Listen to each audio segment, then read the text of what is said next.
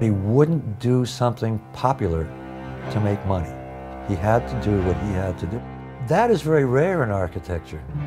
99 out of 100 architects would shift into something that they could sell. Sullivan wouldn't do it. Sullivan really thought that through his architecture he could make a difference in society. He accomplished something that none of the others had, to create an American style of architecture.